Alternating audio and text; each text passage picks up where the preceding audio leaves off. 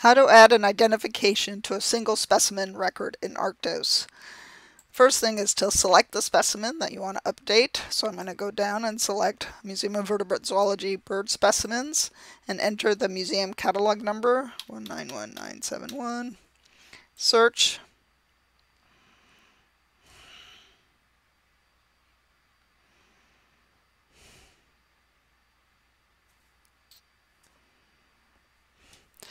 And then I'm going to click on the specimen record. And here you'll see a bunch of tabs that allow you to edit different parts of the specimen record. Again, you have to be logged in with certain permissions in order to do this. So I'm going to click on identification. And here's the current identification, which is accepted. I'm going to add a new determination. So the determination, I'm going to change the subspecies, or add a subspecies. So Auriferous.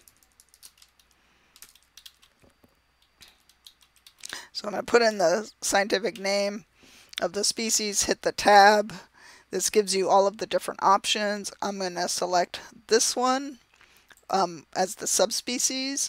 I'm going to put my name as the identifier. So type in my last name, hit the tab. That allows you to select. You can't type in the agent name, you have to select it from the agent table. So I'm going to select my name. I'm going to select from the calendar today's date. The nature of ID is going to be geographic distribution based on the location of the specimen, where it was collected. This is a subspecies ID, but you can also choose other things like features or molecular, things like that.